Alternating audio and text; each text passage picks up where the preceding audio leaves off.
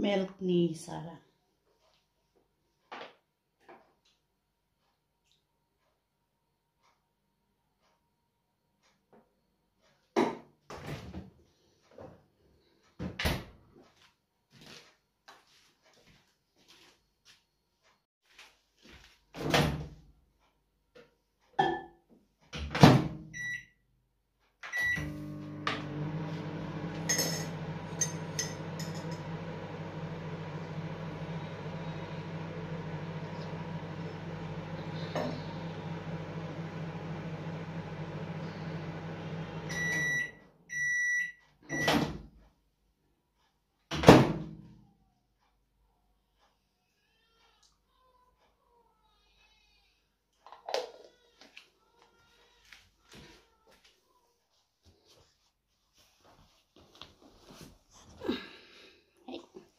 Good morning. It's me again, Lalaine and Sara. Today is Saturday, October, ano ba ngayon? 15, October 15, 2022. Sara is now 3 weeks old. Tingin siya sa akin. Hindi ko alam kung nakakita na siya or blurred pa rin. Uy, staying doon. Gising na rin po si Lucas. Kahapon pala, nagpunta kami sa kanyang 3-week routine check-up. Dito kasi sa Sweden, kailangan silang magkaroon ng routine check-up before 1 month. Tapos paplanuhin nila yung check-up, pedia check-up, vaccination, and everything in whole 5 years. Tsaka yung pedia ngayon ni Sara, pedia rin ni Lucas 5 years ago. So, kilala na namin siya. Kaya wala na masyadong tanong. Kaya smooth lang yung ano. Papakita ko sa inyo yung check-up kahapon.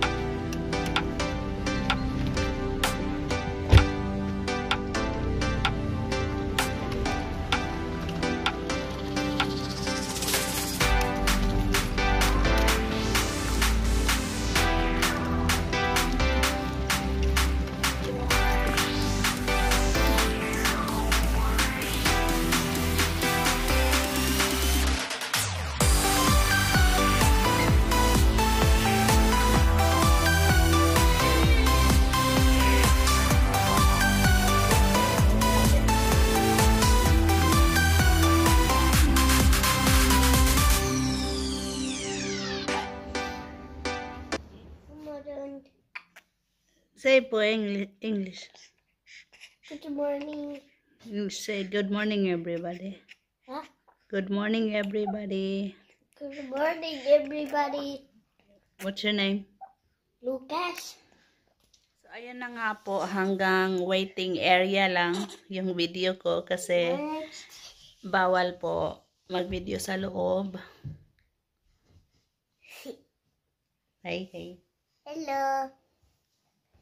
Bawal po mag-video sa loob. So, ang ginawa lang naman, pinlano yung 5 years schedule niya sa vaccination, sa lahat ng pedia, check-up routine, sa doctor's check-up, tsaka tinimbang na rin siya.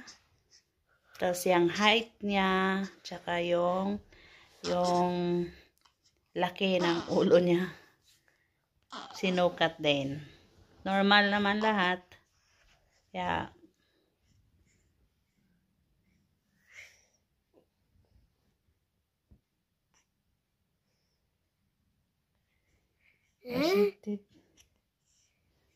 What are you doing, guys?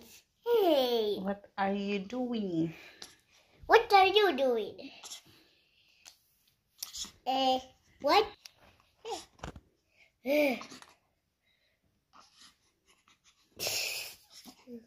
Inte busi na yun video, Lucas. Okay. Vad gör Sara? För du busig nu? Jag vet inte. Men vad gör Sara? Jag vet inte, försöker bajsa kanske. Yeah, yan lang muna yung video namin. Hindi siya medyo boring. Boring po ang aming video today kasi wala naman po masyadong ganap. Update lang. Ganon pa man. Thanks for watching. Sana mag-subscribe kayo na nanonood na hindi pa nag-subscribe. Please subscribe to our channel. And good morning. Bye. Say bye-bye. Bye-bye. Bye-bye, Sara. See you next time.